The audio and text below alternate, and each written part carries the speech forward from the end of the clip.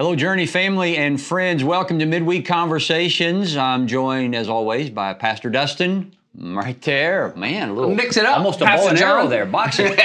And we're joined by Tammy Joseph.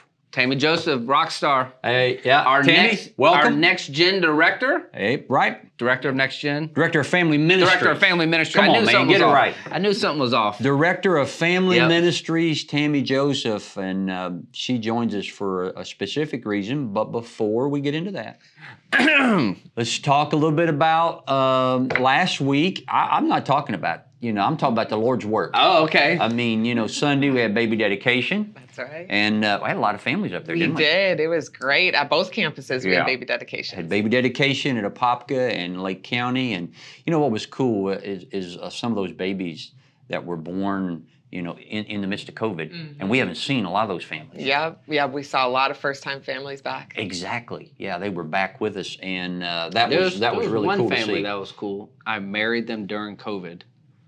No way. I didn't know that. And now they had a baby dedicated? Yeah, and they had a baby dedicated. How cool is that? So that means COVID's been too long is what it means too. So yeah, really cool. Well, in the largest crowd at Apopka that we've seen, that wasn't Easter. Yes, and the largest at the 9:30 service. Crowd in our student ministry at Lake County. Yeah, 19 students at Lake County. Anthony, come on, man. Yeah. Great job. Trey Clifton was out at Lake County this week. We heard he did an outstanding job. But Trey did do a good job. You know what else Trey did a great job at? Softball.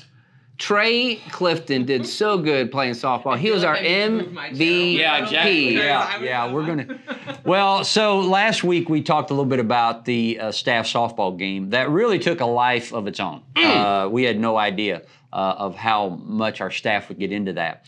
And we said we would share the results with you. And if you watched last week's, our video director, Mark, he kind of put in a crawler at the bottom, breaking news, the Danish Dolphins beat Johnny's Wildcats.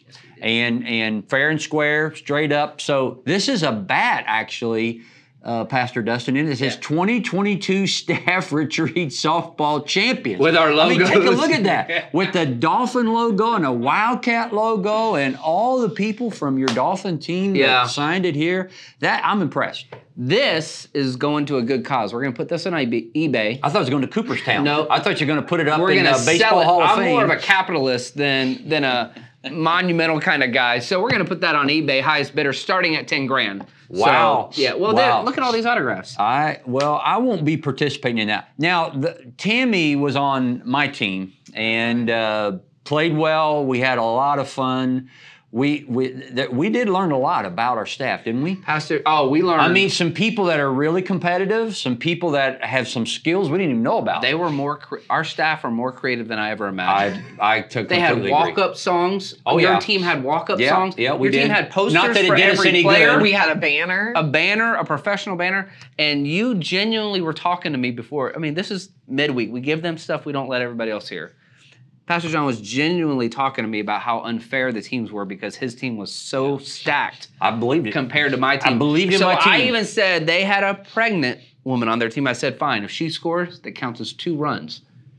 And we could not. And then I got her out, and you got mad at me for getting her out. I mean, we put her in position to score, and Dustin forces her out. I said, are you really gonna? But I only counted out a pregnant woman. I only counted as 1 out, not 2. Oh man, I tell you that was a tough blow. The last thing we'll say, and then we'll move on to more spiritual matters. We're going to turn this into a little bit of Dr. Phil moment. Okay. And what I want to do, Pastor John, is I want to talk to you about your pitching. And something was going on inside of your heart, because as you could see from this video, it looked pretty intentional that you threw a ball possibly as hard as you could at me. Hit me right square in the back. And as you can see from the video, it was serious. I went down like that. Let me assure you, that was not as hard as I could throw. It seemed like it. You would have known it. And secondly, have you ever seen a flop? You know what a flop is in basketball? A flop is when somebody gets near you. Just watch some of the NBA games. You'll see some flops. Or soccer. And if you ever want to see an overreaction, you just take a look at Pastor Dustin. I mean, he literally jumps in front of the play, turns his back, But what really And then concerned Pastor me, Randy, yeah, that's what jumped on concerned top me, of is me. Randy jumped on top of him. Then I thought, okay, now we may have an incident. What that showed you is we just had a lot of fun. And honestly, Pastor John and I were talking about it. What a great team outing just for our whole staff, and just got to celebrate all that God is doing, and just really, really cool. So on to more spiritual matters, although that was cool in its own self. So Exactly. we have seen God do incredible things, more baptisms this weekend. Yeah, a couple at Apopka. Yep, and Randy great stories and behind- Jacob. And here's the yeah. cool thing about both of those baptisms is they both were connected to a baptism on Easter. Yes. There was a wife that was baptized on Easter, and there was a child that was baptized on Easter. And was it Randy's wife? Randy's and wife. then Jacob's child Yep. that was baptized. And so Melinda and I were talking about this when we got home, and she said the ripple of Easter is continuing. Yep. And I said, God's yeah. always moving. Yeah, I love amen. it. Amen. And so that was a quick look back. Yep. Now we have some exciting things to look forward to. Yeah. It's a great season in family ministry. It is. It's a busy season. Yeah. It is May is always a very busy season. As a matter of fact, I don't even think this is on your notes. It's Teacher Appreciation Week. It is. It's Teacher Appreciation this week. Shout out to all the And, teachers. Yeah, we are going to be at 2 schools in Lake County. Wow. And we're going to Very be cool. at 8 schools in Apopka. Now, when you say you're at, tell us what you do. I mean, nobody knows really to the extent of what we do there. The last several weeks, we've been encouraging the kids to write thank you letters to their teachers. And so just getting them, teaching them, that they need to be appreciative of the people pouring into them. So we've been doing that in both kids ministry and in student ministry. And so we pretty much took the top schools that we had the most letters from, and we connected with the schools, and we're taking them either Chick-fil-A breakfast or Chick-fil-A lunch. And so, yeah, cool it's is really that, cool. Tammy? And That it's is really awesome to be able to, through that, know we have a lot of people that are part of Journey, but also teachers. Oh, yeah. And so Or we were in at other school roles this in morning. schools. There's a lot of people in a lot of different roles in schools. Yeah, yeah. No, that's great. Thank you to all the educators.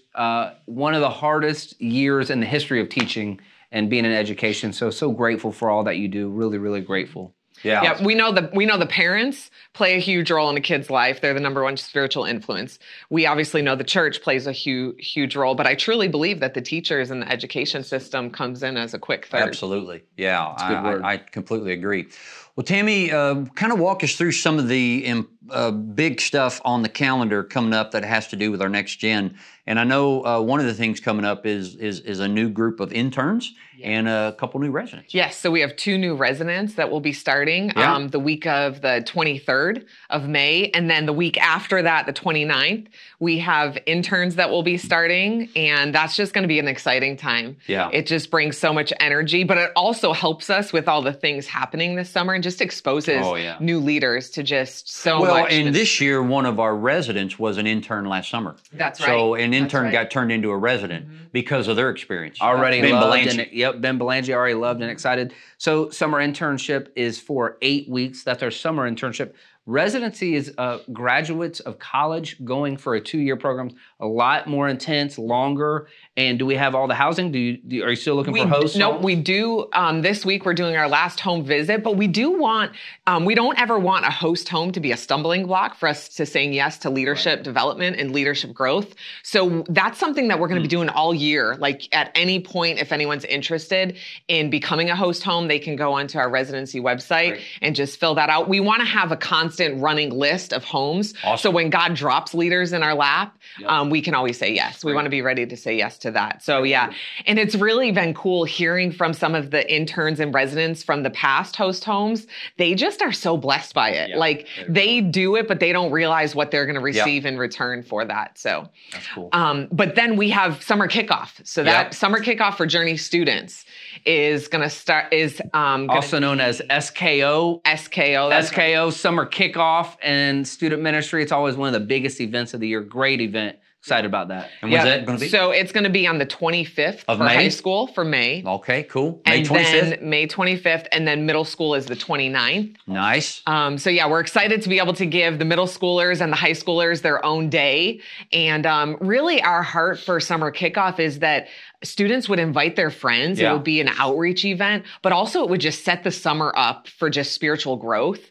We're really excited for Josh Tiaga to just be sharing and leading in that season during summer kickoff. And we're going to do something this summer that we haven't done in 2 summers. That's right. Right? We are going to be doing our summer jam. Yeah. Summer jam. Wow. Ian, I know last year was kind of virtual. Yes. Yep. This year, back on site? That's right. We're going to be on site. That's awesome. And it's going to be, Summer Jam is for kids who have completed kindergarten this school year through completed 5th grade.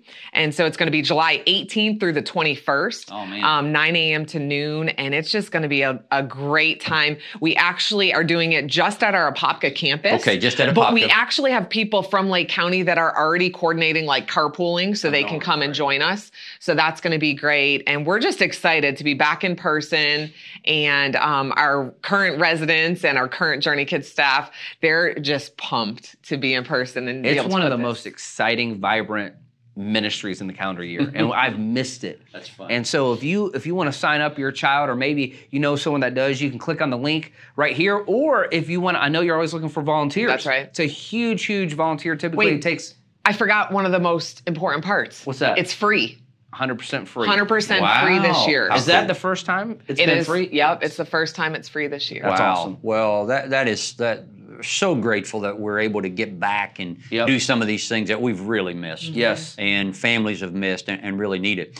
There's also some camps that middle school and high school students can go to as well, right? Yes. Camp is going to be June 6th through the 10th. And those are off-site? Those are off-site. We're going to be going to Student Life Camp in Lakeland. Oh, in Lakeland? Yep. Yes. Did they do that at Southeastern? Yes, they're at Southeastern. Beautiful. Nice. Now, can they still sign up, or is it closed? There is still sign up available, but it's very limited. Okay. So, and we've been talking to a lot of families, and they're like, "Yeah, I'm going to sign my kid up for camp." And I keep telling them, like, don't wait. Yeah.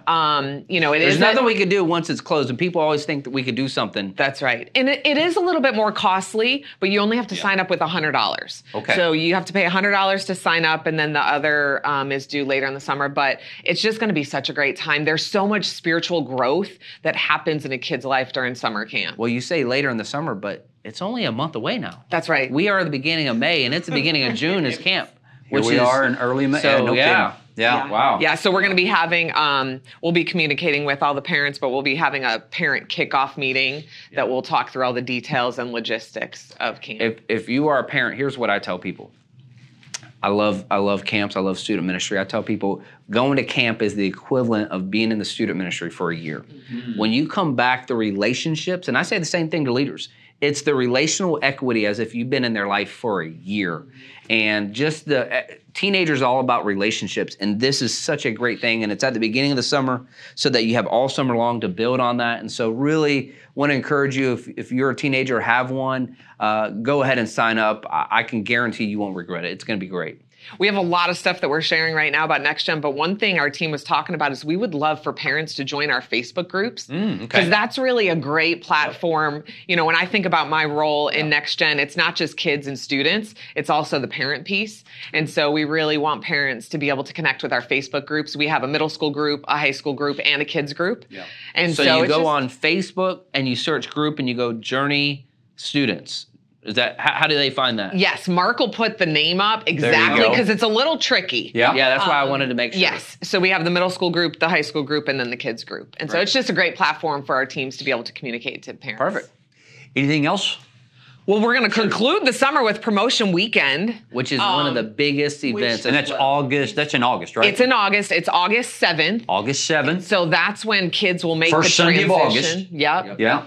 And so it happens the Sunday before school starts. Say it again what Promotion Sunday is. Promotion Sunday is when kids who are transitioning from either 5th grade to 6th grade or kindergarten to 1st grade, where they move up in ministry. And so everything we do in kids and in students is just stepping stones. And the same with middle school to high school? That's correct. In middle school to high school. So some people will think it's the end of the school year. Do I move up now? And that's a great point. It'll happen in August. So whatever ministry you were in March is what you'll be in June, July, and then August is right. August. And so specifically for our 5th graders, we're doing something this summer called Jumpstart to Journey Students. And so we're doing that during the month of July, where students in 5th grade can get a taste of what student ministry is like. Yeah. They can meet the student ministry leaders, but then they're also not intimidated and they're ready to go into middle school ministry. And so there's just been so much momentum. And we also do have a summer calendar for Journey students. How do we get that? Yeah. So they can go onto the social media pages, the Instagram pages. They'll be shared on there, and we'll be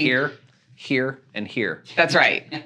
Now, is that available now, or it hasn't come out? It will be released. It'll be released the first week of June. There you go.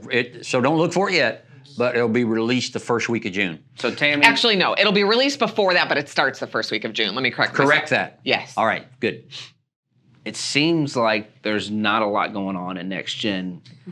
We need you to get the wheels moving. Tammy, if you don't know her, Tammy is a go-getter. And if she just did one of these, it's a big, big initiative. And all of these in the next 90 days is a lot. And we got a great team. And maybe you want to be a part of the Next Gen, the family ministry team. This is a great time to jump in because we're seeing so many new families. We saw all this momentum from Easter, which means we're looking for more people to disciple teenagers, love on kids. And so if that's something you want to jump into, love to be able to help connect you there. Well, and the growing numbers that we've seen, it certainly has been in children's ministry as well. We've seen a lot more kids that are coming back over these last few weeks, and I think that's going to continue to grow. So there's one more thing coming up at the end of the month that I'm excited about. Graduation Sunday. That's right, and it hits home for you. I know, it does hit home. Yes. Riley, my boy, is graduating high school. The first of the A-Guard kids to graduate. Oh my goodness, How about yes. that? And very excited. Love what we do to be able to celebrate and honor our graduates. So tell us a little bit about that. Yeah, so we'll bring the graduates on stage and just pray for them and encourage them as they go off on their journey. And so you can sign up if you have a graduate on our website. Yeah, that'd be great. And so, we need all that to happen because we need to get photos in place. And it's almost like graduation, like we did Baby D and we brought all the families on stage. So we talk about, you have 936 weeks from birth to graduation. And so we had the babies on now stage. You're gonna make me cry. You got 936 seconds now, it's all gone, Tammy. Yep. So we're excited for graduation Sunday. Tammy, thanks for joining us. Thanks for having me. Good information to share. You might need to share this with somebody in your circle that says, hey, what's happening with kids this summer? Tell them to watch this midweek conversation and be looking for some of those other things that we talked about coming out for the summer and the summer calendar. Yep. All right. Hey, this week, Mother's Day. Wait a minute. What are you doing? Okay. Just... This week is Mother's Day, and it's the conclusion of how to have a healthy family. We've shared over the last couple Sundays some practical things, and this week Pastor Dustin is sharing. So what's the myth and what's the truth? Well, we didn't even recap your message, which was fabulous, Pastor John. It's behind us. It's on learning your history of your family. How about that? Yeah, which is really cool. I'm shocked by it all, and just something I think we could all relate to. We got a little bit of everything in all of our families. Con men and pastors. Con men and pastors. So great message. Week 2, week 3. The myth is perfect families do it all. But the truth is, healthy families have boundaries. There you go. And we live in a culture where it's play every sport, don't ever say no, do everything always. And maybe that's why we're a little burned out. Yeah. And so how do we learn to say no? And what do we say no to? And what does that look like? So looking forward to that, as well as just celebrating all the moms out there. It'll be a special Sunday. It's going to be a very special Sunday. So join us at Apopka or Lake County, 9:30, 11:15 a.m., or join us online. And as always, we are loving the journey.